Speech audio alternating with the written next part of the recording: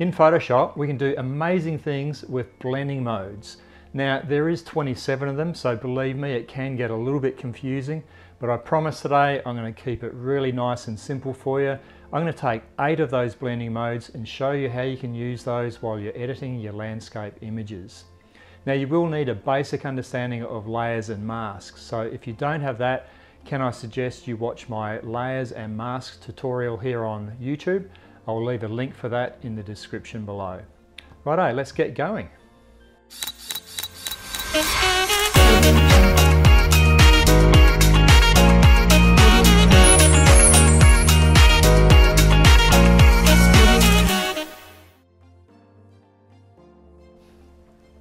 Hey everyone, this is Dean, and today we're talking about blending modes. Now, the 8 modes we're going to go through today are Darken, Multiply, Lighten, Screen, Overlay, Soft Light, Difference, Color, and Luminosity. Now, I'm going to timestamp this down in the description for you so you can jump to any of those at any stage. Let's get into Photoshop and get cracking. Now, firstly, you're going to need your Layers palette up. So if your Layers palette is not showing, just come up here to Window and then come down to Layers, and that'll bring this up.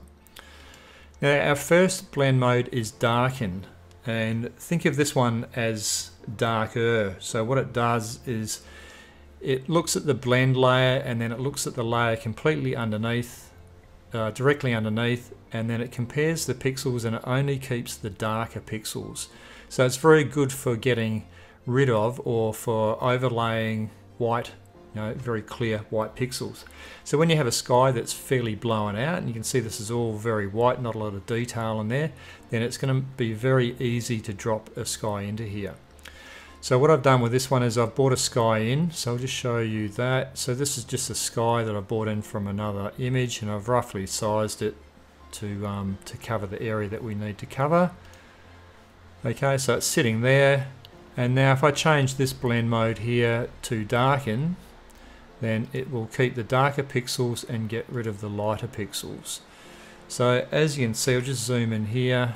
It does a really good job on edges. But you can see there's a bit of grey stuff in here, so that's caused because there are some tones in here that are fairly light, so the sky has covered those. So this blend mode it's very good for when you have just a clear horizon, you're just dropping a sky in. When you have something like this, what I suggest you do is you make a selection of it and cut it out and then lay it on top. So I've done one here. So you can see when I turn that on and off, that's now just bringing back in the, I'll just turn these off so you can see what that is. So this is just a selection of the background layer, and you can do it afterwards. You can just come back to your background layer and make a selection of that, cut it out, and then bring it to the top of the stack. So that's the Darken blend mode. So the next blend mode is Multiply. So Multiply is another darkening blend mode. Think of it as magnifying your darker tones. Some people describe it as putting 2 slides into a projector, so everything goes darker. So it doesn't affect your lighter tones, it only affects your darker tones, sort of from your mid-tones onwards. So I use this one for creating vignettes. So what you would do is you would make a selection through here and cut out that as a layer that you want to darken, which is this bit here. So I've basically just selected the outside and feathered this fairly heavily. Okay, and then if we change the blend mode up here to Multiply, you notice that that outer layer goes darker. So the outside of my image is now darker, and being on a layer, I can just feather that off to whatever I want. And if it wasn't enough, you can actually multiply that layer again and it gets darker still. Okay, so that's Multiply. Good for darkening darker tones. Now the next mode is Lighten, and this is the opposite to Darken. Instead of calling it Lighten, they should have really called it Lighter. If you think of it as only keeping the lighter pixels. So it looks at the layer and then it looks at the pixels directly underneath it, and it only keeps the lighter pixels. So very good for doing things like a logo here. I've got my logo, but it's on a black background. Okay, so by using the Lighten mode, it gets rid of the black pixels and only keeps the white pixels. So very quick, easy way of separating something off a dark or a black background. Screen blending mode is the complete opposite to the multiply blending mode. So multiply darkened our image, screen is going to lighten our image. So we can use it to lighten up areas. So if I just multiply this layer, so just Command J, and then change that blending mode to screen, you can see our foreground is much lighter. So how you would use this, well, I would suggest you would mask this. So you would apply a mask. So we've applied a mask, just fill that mask in with black, and then by selecting a brush, we would then paint in to lighten areas up. So I've got a fairly low opacity brush here. I'll just bring it up a bit so you can see what it's doing. So as I paint, it's then painting in that lighter area underneath. Okay, so that is screen. Now overlay and soft light, these are used a lot, and I've combined the two because they're basically the same, except soft light is just a little bit softer than how overlay works. So technically how this blending mode works is it leaves anything that's 50% grey, it leaves transparent, so it doesn't affect. And then anything above 50% grey, anything darker than 50% grey, it will use the multiply blending mode, so it'll make it darker. And anything lighter than 50% grey, it'll use the screen mode at 50% strength. So it makes it lighter. So it adds a lot of contrast, normally a lot of contrast and a lot of colour. So there's a few different ways we can use it. Now I'll show you one way that is quite sneaky, and that is, so let's say I want to darken this rock, but I want to darken it more with this dark tone here. So I want to pick up this dark tone and continue it around here, and I can't just darken here because it's going to pick up these colours and it won't be what I want. So what we do is we add an empty layer, and then we change our foreground colour to this darker colour in here, the colour that we want to replicate. And we change our blending mode of this layer to overlay.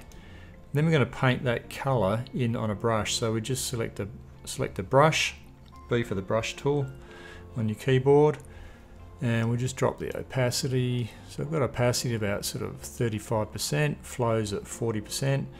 And then we just paint that in here, and that's now picking up this colour from here and replicating that darker colour. Okay, so you can do the same thing with a lighter colour. If you wanted to continue this lighter colour through here, we can just change that foreground colour to that yellowy colour. Okay, and then we just paint that colour through here. So that's one way you can use overlay. So that's like a dodge and burn effect. So let me quickly show you a high pass filter, because that uses the overlay blend mode. So we just duplicate our layer. If you're not sure of this high pass filter, it's used for sharpening. Just go to high pass. I'll just bring that down a little bit. So when we've applied that, the whole image is very grey, but you can see what it does on the edges is it darkens and lightens. Now, as I said, with the overlay mode, anything that's 50% grey becomes totally transparent. Everything in this image that's 50% grey will become transparent. Anything that's slightly darker or lighter will show through on the image below, and effectively what that is doing is darkening or lightening our edges, adding contrast to the edge, which relates to a little bit of sharpness, or it appears to be sharpness. Okay, so that's how the overlay blending mode works with a high pass filter. Now this is a blending mode you may not have heard of or used before. It's called Difference, and it's an excellent one for lining up layers. So if we have layers that are out of alignment and we want to line them up again, then we use Difference.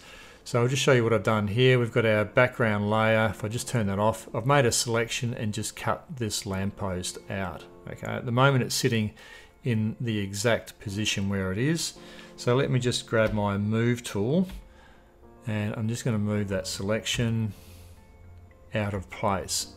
So this is a very good one for compositing if you're doing composites, or just if you have duplicated something, moved it, and then you need to line it up again.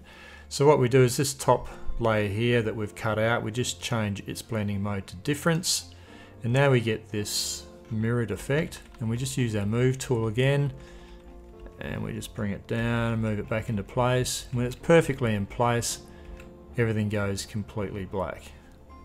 And now we know that it's exactly in the right spot, it's lined up, and we just go back to normal, and beautiful, there you go, lined up. So that's Difference. Our next blending mode is Color. So this is used in different ways. I'll show you one way. It's a very good one for adding a monotone effect to a black and white picture. Now there's a couple of different ways you could do it. You could just add a layer on top and fill it with a color and then change the blend mode, but you're better off to use an adjustment layer, and I'll show you why. So just come down here to this little icon here, create a new fill or adjustment layer, and we go to solid color. Okay, and then we just pick a color, doesn't matter at the moment, we'll just leave it where it is. We go OK. So now we're going to change this blend mode at the top here to color.